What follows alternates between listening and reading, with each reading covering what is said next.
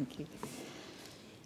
Madam Deputy Speaker, it gives me enormous pleasure, and I indeed regard it as a great honour to speak today regarding whom I regard and many people regard as one of the greatest women in modern history on the occasion of the Queen's Sapphire Jubilee. However, before I do this, I feel compelled to describe my views and feelings as follows. During the election campaign, and in the context of my leaving the business world to this new world of politics, a journalist had asked me what were the surprises regarding the good things and the bad things. In reply, I said that the most disappointing, surprising and bad thing was the Mediscare campaign of the Labor Party. Why?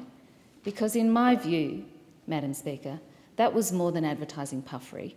Rather, it showed a complete disregard and, importantly, a lack of respect for my constituents and the Australian people. Respect underpins Liberal values and everything the Turnbull government stands for. In fact, it is respect which underpins the reason why we are one of the world's most successful, multicultural nation on this earth. Respect underpins the Turnbull government's policies and everything we do. Yesterday, the Labor Party showed a complete lack of respect in the House. And this was the greatest surprise for me, the most disappointing thing for me to date. But this time, Madam Speaker, the Labor Party's disrespect was for not only our Prime Minister and the privileged position of being a member of the House of Representatives, but they showed a complete lack of disrespect for the Queen. As Prime Minister Turnbull made his speech, expressing admiration, respect and gratitude to the Queen for her service, there are a number of those on the other side who squealed with laughter and giggles, heckling the Prime Minister. It was disgraceful, abominable behaviour. It just demonstrated nothing more than a clear lack of respect and ignorance. Sitting from across them and observing their behaviour made me feel outraged. I thought to myself, they reminded me of an out-of-control classroom of students, often depicted in the movies.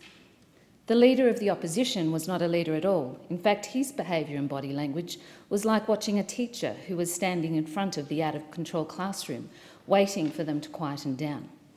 Perhaps he should have schooled the Labor Party class before his speech in Parliament, because even he recognised that the Queen should be admired for her dedication to public service.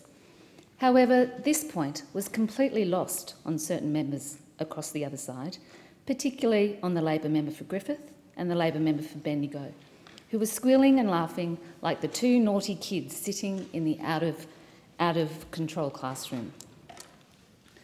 The Queen's reign for over 65 years is an extraordinary milestone. The Queen is the longest-serving British monarch. Only 5 other kings and queens in British history have reigned for over 50 years and more. Over those 65 years, the Queen has visited Australia 16 times and become patron of numerous Australian charities and organisations. She has brought nothing but joy, grace and goodwill to thousands and thousands of Australians. No matter which side of the Republican debate you're on, no matter what your age, you cannot help but admire and feel gratitude for the Queen. I have the pleasure and privilege of knowing many young adults in my electorate, particularly thanks to the 2 universities and many fine senior schools. They, like the vast majority of Australians, have known no other head of state and consistently show deep admiration and respect for the Queen. The Queen is revered and respected in this country, but members of the Labor Party in this House yesterday failed to demonstrate this. On behalf of the people of Chisholm, and indeed every nation-state, I acknowledge with gratitude Her Majesty Queen Elizabeth's years of duty and service, and I thank her from the bottom of my heart for her extraordinary reign and extraordinary service to Britain, the Commonwealth and Australia. Thank you.